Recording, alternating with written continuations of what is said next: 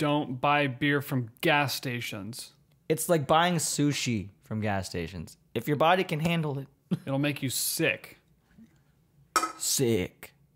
Sick. Bruh. You're doing. I'm doing the thing. Oh, I'm doing the can. I know.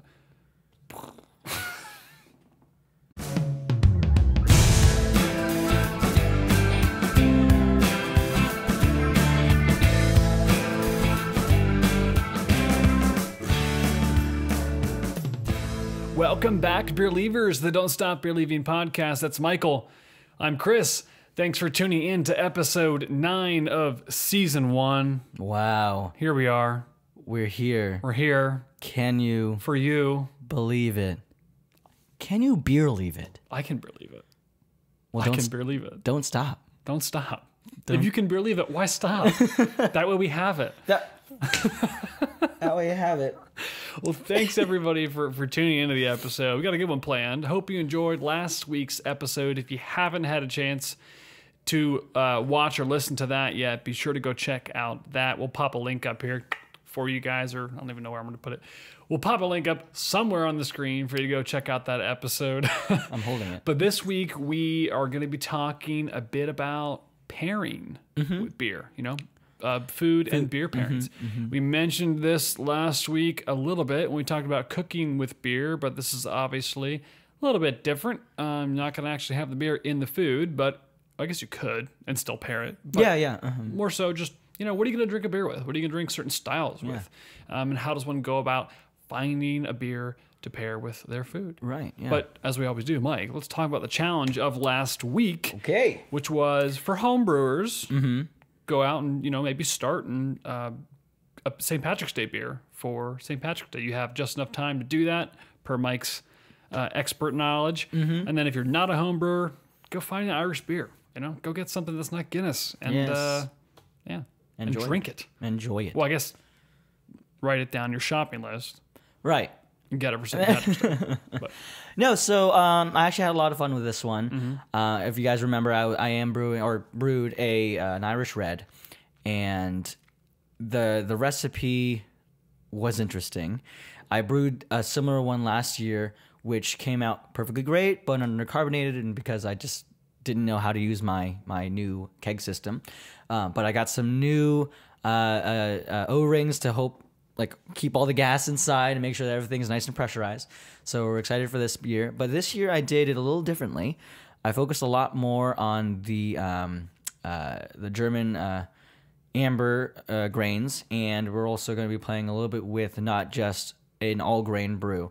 So I have moved on to all grain brewing because my brother got me a 15-gallon stock pot, which is like this big. Yeah, it's huge. Yeah, it's huge. It's humongous. But for a smaller batch like this, where also it's colder outside, I actually did this one on my stovetop, so I used my smaller 5-gallon stock pot, and because of that, I wanted to do a partial mash, which is going to be using not only the whole grains to steep, but also some of the extracts to just get the sugars in there without having to use all the grains. So this was my first partial mash in a couple years now. And it was really nice to be inside again and having to use the extracts, and to play around with my very old and awful stovetop. But it was fun to be back. Whatever works, man, right? Exactly. We make it work, right, homebrewers? But it was a lot of fun. Right, homebrewers. Elbows. No, but it was fun to be back in the saddle because I hadn't homebrewed since, the fall. Yeah, the fall for my brother's wedding. Okay. So it was nice to be back there. And if you guys are interested, I'll post my recipe down below. Give me your thoughts. And let me know if you are weirded out by one component, which I'm sure you will be, because this has achieved its color by using beets. So, yes. Don't you just love that? Yeah, it's the great. Dwight Schrute beer. Yes, well, it's, Bears beets Battlestar Galactica. But Bears does not beat beer. That's the important thing to remember. Say that 5 times fast. Bears do not beat beer. Bears do. Wait. Bears do not beat beer. I can't even think about it. Well, you said it the one time. It was impressive. Did I? Bears do not beat beer. Bears do not beat beers. Wow. Wait, bears do not beat beers. Yeah, bears do not beat beers. Bears do not beat beers. I did it. Try it yourself. Send us a video. This is the challenge for this week.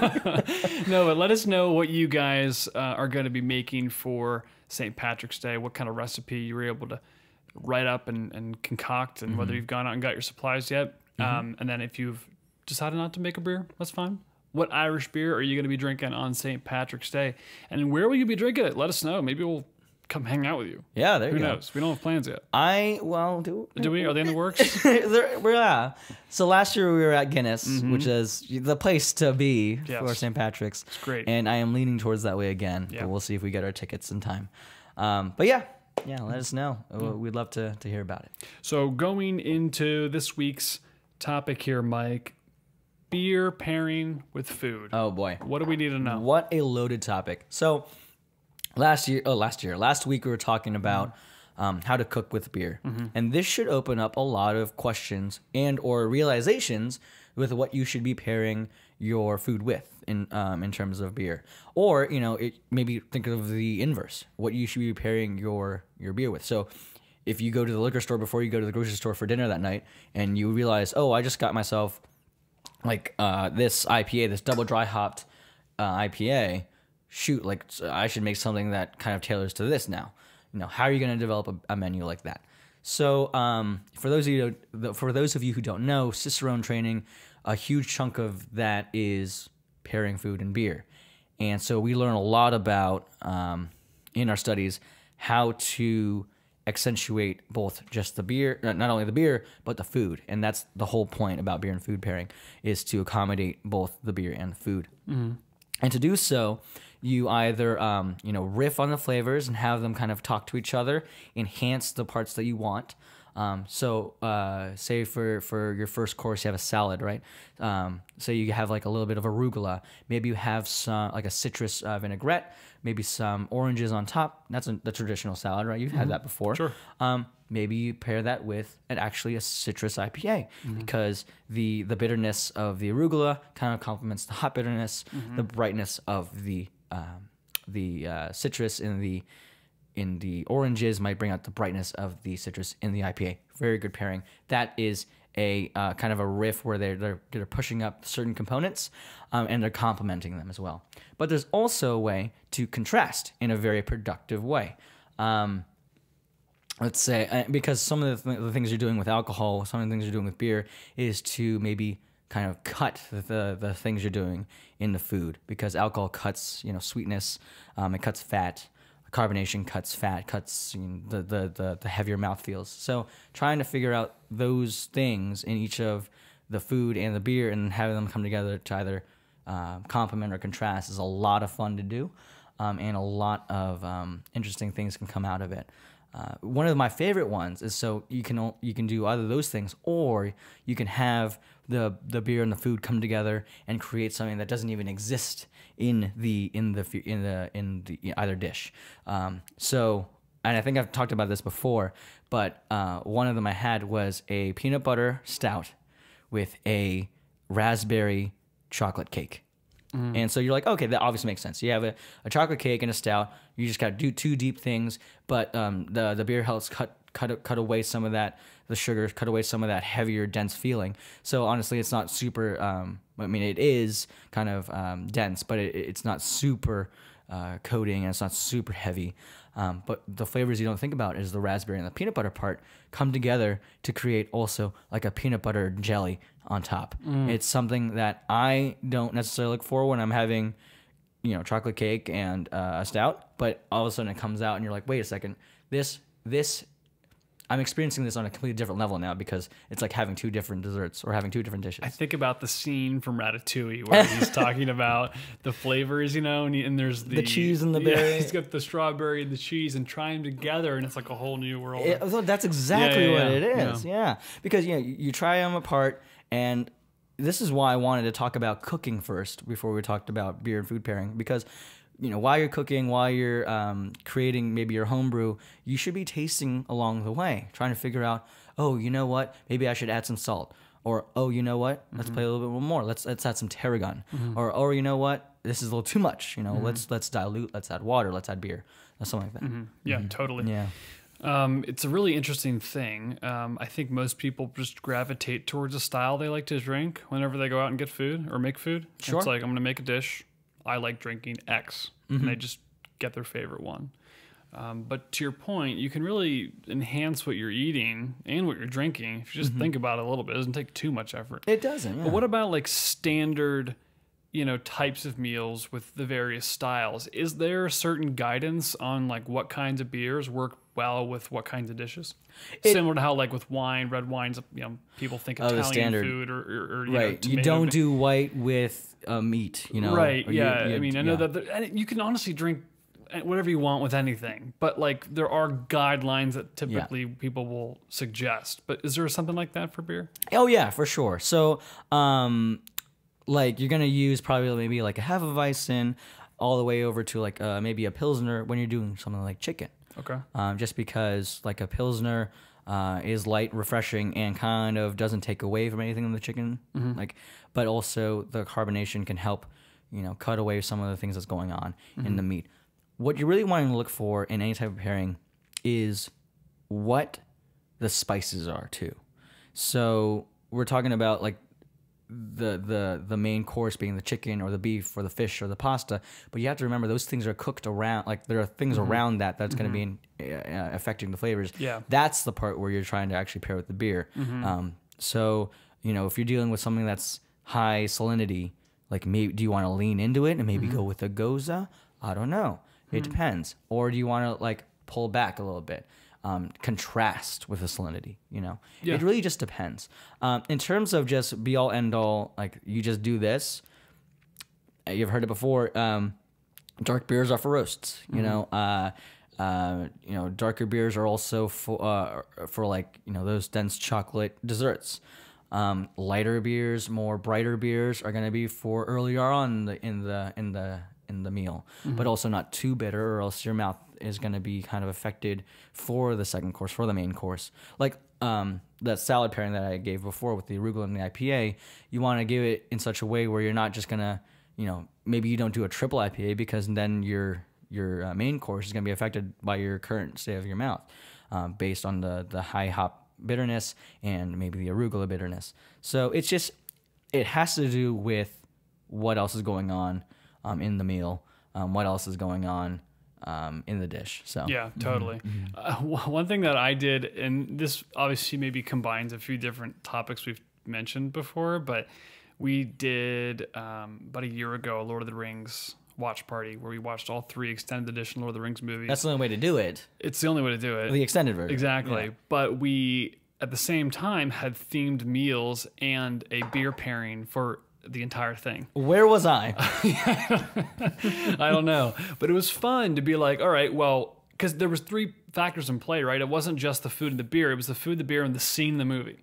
So it was that's okay, great. So we're going to, in Hobbiton, and if you're not Lord of the Rings fans, this may not make sense to you, but, in Hobbiton, what are the hobbits eating? What kind of, hearty meals are they drinking? Potatoes. Yeah, they have like pub ales and stuff like that. So we got like an English pub ale to have with our like brunch and breakfast. And then obviously as we got through the movie, different parts, we would bring in a lager here or a stout there, depending on what we were eating. And again, what, was happening in the scene. Because there are certain scenes you can actually drink very particular things that they actually are drinking in the movie. Very like cool. There's in the Halls of Rohan, I think Gimli's just like stuffing his face with like bread and probably just some kind of lager, kind of like ale. So we were just having that.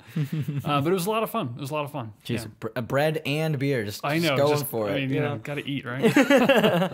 So, and also last week I was talking about how I was cooking and actually ended up pairing each course. So it was a lot of fun. It wasn't all beer, but for the first course, I did a fondue, a cheese fondue, 3 cheeses. It was Gouda, smoked Gouda for like the character, and then the Fontina, and then also it was Gruyere for like the body. It was a fantastic. And then I actually put in some dry white wine to help bring that up like just another notch up. And the pot came back clean from my friends. They scraped it up. You gotta make that. But I paired it with what's called Amber by Catoctin Breeze Vineyards, and it's a mead. Oh, interesting. And so I started off sweet. The sweet mead, it was honey forward, but it also had like a dry cidery finish to it. Fantastic. And I'm sorry I didn't get to give you any. It's okay. Next time. Next year. But that was a fantastic pairing because I was using the kind of like distinct cheese flavors to be brought back by the sweetness of the mead.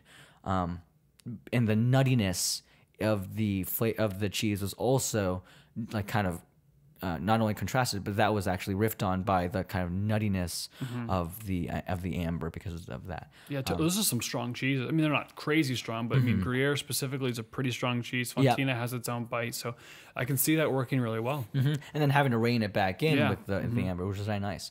And actually, that also had I actually did a sprinkle of nutmeg on there that really nice and brightened it. It was fantastic. Dude, that sounds so good. I know. And I'll give the recipes are posted on the video prior, so I'll definitely check out those. So you can have some fun with it. But then the next course was the ossobuco, which is braised veal shanks. And for that, I paired, unfortunately, there wasn't enough beer to share. So I had beer for this course. But I had to give wine to everyone else. But this paired perfectly with a dry red that I got during my travels in France and Germany last year. So I got to break open the cellar. But I paired it with, because I actually cooked this one in a white wine, I went the opposite direction with beer to see how I could play around with it. And my friend had gifted me a, oh gosh, what was it? I forget. It was a beer. Oh yeah, was it? I think it was. It was a porter style. Okay. Similar to the I think smoked porter that we had for the roast last week, but it wasn't smoked this time. But it again perfectly complementing each other, like the flavor. You have the deep malt backbone of the porter that's just accentuating the garlic and the carrots and the celery and the onion, just to bring out those meaty flavors. And it really seeped into the bone marrow, which was just like meat butter, which is just amazing. So good. And was really nice too is that it had, I sprinkled on a gremolade, which is parsley, lemon zest, and garlic, which kind of lightens everything back up. I think I added a little too much lemon to brighten it up a little bit too much. But again, the having the porter to bring it right back down, perfect. That's a great pairing. That's awesome. And then for dessert, I made 2 different types of cupcakes, which was a vanilla cupcake with a standard buttercream, a more lighter one with strawberries, and then a chocolate cupcake with a raspberry filling and a raspberry buttercream, something a little bit more decadent. The buttercream, honestly, I was taking my finger to it, and I was just eating the buttercream. That was a fantastic. Dude, you must have been cooking all day. I took a half day, and I started I took from 1 to 7 I was cooking. That's awesome. So what did you pair with those two? Oh, and also a tiramisu pudding. Oh my gosh! I wanted so the dessert was a little a la carte. So so I wanted to give them some options, lighter and darker, and then also just tiramisu. I don't know about you, but that's like just a fan favorite for me. So I love tiramisu. Yeah. And for that one, we were doing like some of my deeper, darker, up to 13% stouts that I still had left over from. There you go. From Germany. That was a good time. Yeah, I bet that probably gets after all those other options. Well, so remember, when you're pairing and when you're working with alcohol, remember that sweetness is cut by alcohol. So those higher percentage beers are always a nice pairing for the highly sweet things like buttercream, like mascarpone tiramisu, because it's just going to help contrast those things. Contrast that mouthfeel, contrast that sweetness. So I didn't know that. That's good to know. I would never have thought that, but well, now you can think about it all you want. Now I can believe. I've seen it. I can believe. Well, Mike, let's go into the challenge for next week. Yes. So the challenge for next week. Let's see. I'm actually coming up with this on the fly. Okay. So we talked a lot about cooking with beer. We talked a little about pairing with beer. Come up with your own menu. Maybe cook it, maybe not, but come up with, let's just start with a 3-course. develop your own beer menu or beer and food pairing menu, where you're specifically coming up with food based on beers you like, because that way maybe one day you can experience it, maybe one day you can cook it and have it at home and realize there is real value in pairing your food and your beer. So it can be as easy as, all right, my 3-course beer and food pairing is going to be that arugula salad with the IPA, and then I'm going to do maybe a beer canned chicken with a Hefeweizen, and then followed by a dessert of, okay, so those were kind of like lighter things. So let's do a caramel tart, a salted caramel tart with let's do like let's lean into the salt. I want to lean into salt for that for some reason, but I have a feeling that having like a salty beer like a Goza or Lambic in general is not going to be fun as a last beer. See how I'm already like having fun. I'm already like thinking about how this could really affect what I'm going to buy, what I'm going to experience. Have some fun with it. Do one of these. Come up with your own 3-course. Explain why you chose the foods, why you chose the beer. If you're starting with beer, why you chose the foods. If you're starting with foods, why you chose the beer to pair it with. It's a lot of fun. It really is. I've done this with my parents a whole lot. Is during the times when I visit, usually they're already cooking dinner, and so I'm watching them cooking. I'm smelling the thing that's coming off the stove, smelling the things that's cooking in the oven, and so I'm actually already pouring. Usually it's mixed drinks, but now I'm also like coming out of my cellar that I have at the house, and I'm like, okay, what are you playing with here tonight? It's a lot of fun. Yeah, so do one of those. Yeah, I like that. Come up with a menu. Maybe I'll go back in the archive, see if I can find that menu we did last year and see what kind of beer pairings we came up with. And then again, Michael's menu from his Valentine's Day dinner is in the description of the previous episode, but we'll also link it again here below for you guys to view and maybe get some inspiration from. But on that note, it is time to go. Thanks everybody for tuning into the episode. Please subscribe below. We appreciate all the support. You can like us on Facebook, follow us on Instagram, and as always, email us at don'tstopbeerleaving@gmail.com. We'll see you guys next week. Cheers.